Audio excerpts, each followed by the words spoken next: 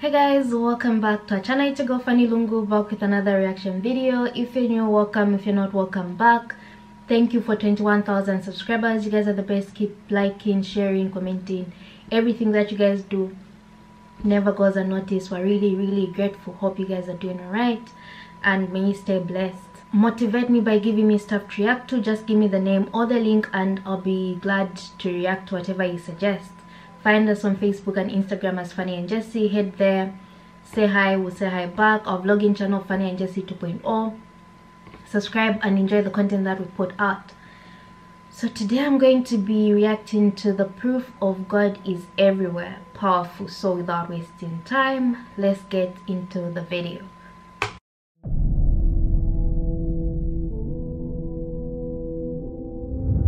There are numerous examples, and no volumes can be large enough to contain them all, even if they filled the whole planet.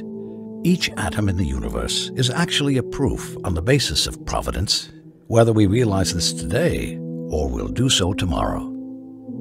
A.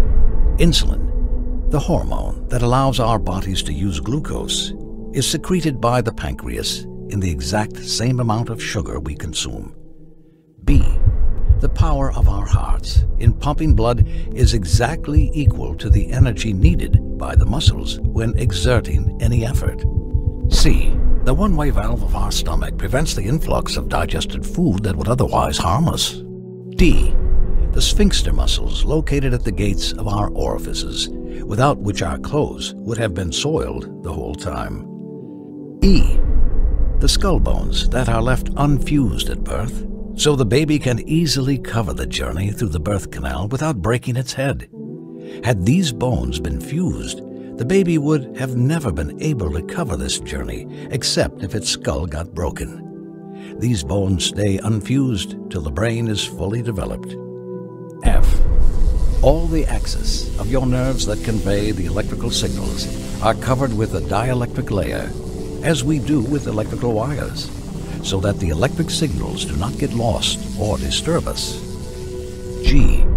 The electron revolves around the nucleus at a speed of 1,000 kilometers per second, or otherwise it would collapse inside the nucleus by the force of attraction of the positive nucleus, and the universe would have collapsed before it even began. So, this is the ideal speed for forming the atom. H. When two atoms of hydrogen combine, 0.7% of the hydrogen mass turns into energy. If this mass was 0.6% instead of 0.7%, the proton would have not combined with the neutrons, and the universe would have remained in the form of hydrogen, and none of the other elements would have been formed. If the mass converted to energy was 0.8% instead of 0.7%, the fusion would have been too fast, which would have led to the disappearance of hydrogen immediately from the universe, making life impossible. That's why this figure had to be between 0.6% and 0.8%. I. The electron mass constitutes 0.2% of the neutron mass, and this mass is ideal for forming the atom. J. After germination, the buds tend to go up directly to the light source, whereas the roots tend to go down because the buds are highly sensitive to light. All the information they need to function is encoded within the seed, and there are hormones that control the upper and lateral growth of the plant as well as the growth toward the roots, all of which is encoded within the seed. You eat the delicious fruit and throw the dry and tasteless pit away. This way, you are compelled by a controller who governs the whole universe, allowing that fruit to pass its genes all over the earth, giving you the savory taste while hiding the genes in the core of a smooth, dry pit that is not attractive to you. Once the seeds stick to the ground, it starts quietly transforming into branches and roots, and this is how the mother succeeds in passing her genes on to its children. All of this takes place in a plant that has no cognition. So, who adjusted the information for those deaf-mute fruits? And who adjusted the amount of sugar so it would appeal to your palate? Who made the seed unappealing so you could dispense with it and throw it away? Who loaded the seed with sufficient genetic information to create a new plant with all its details and functions? K. Lately, the scientists have been discussing the total mass of the universe and how it is essential for our existence on Earth. Inertia, this blessing which is given to our bodies in the form of resistance to any change in movement, originates from the mass of the universe. Had the inertia been any less than what it is, any soft breeze of wind would have been able to move the rocks, which would not have been able to resist the least amount of effort exerted on them. In a universe like ours, we would have been bombarded by all sorts of flying bodies. If the inertia was more than what it is, we would have found a great difficulty in moving our fingers, if we even managed to move them, and controlling them would have been an improbability. This means we would have been unable to move or do any tangible effort of any kind. The first man created would have not left his spot, and the embryos would have not left the wombs. That is, if they even managed to take form in the wombs. That's why it is particularly interesting that the inertia of any matter had to be identically what it is right now. The thing that baffled the physicists here, as we see in the book, Unity of the Universe by Dennis William Sciamma, is that of this inertia, the whole of the Milky Way galaxy only contributes 1/10 millionth, the Sun contributes 100 millionth, and the Earth itself contributes 1,000 millionth. This leads us to realize that this ideal inertia we live on, and which allows us to partake on all our activities, is the overall value of the whole universe. Consequently, we can particularly say that our existence depends precisely on the mass of the whole universe and its very existence.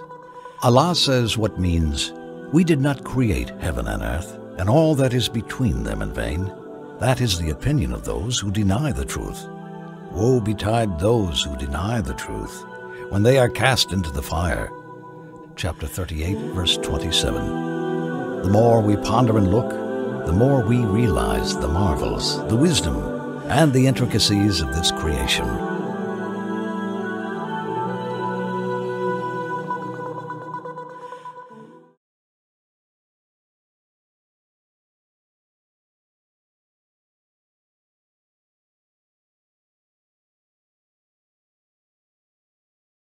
I first have to appreciate the title of this video because it reads the proof of God.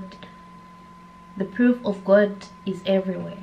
And when you dive into the video, it's talking about how certain parts of the human being are created, you know. This goes to show, or rather is appreciating God of how He has intentionally created us. Without this wouldn't be possible, you know. And I feel like, other than just what's mentioned here, if we sit down and just reflect or try to be grateful, there's many things that are happening around. There's many things around us, you know. It's all up to us to just sit down.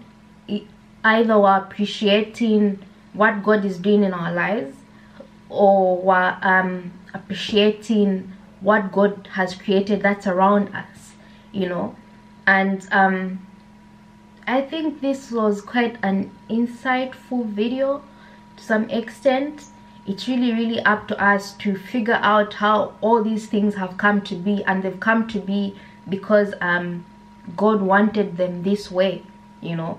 The bones in the that form up the scalp before delivery, you know, the seeds that get blown bring up fruits, and it's just, I think God is beyond amazing. God is really beyond amazing, because you even wonder how some of these things are the way they are. At the end of the day, where we don't have an explanation, we just say and appreciate God's wonderfulness. Let me know what you guys actually think about this video. What are your contribution?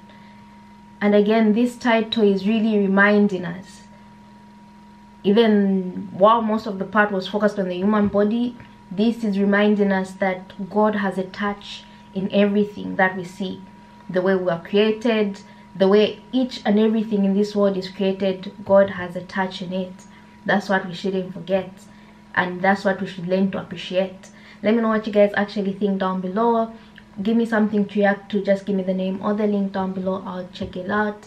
Make sure to give this video a thumbs up, share it with your friends, and of course do not forget to subscribe, and I'll see you in my next reaction video.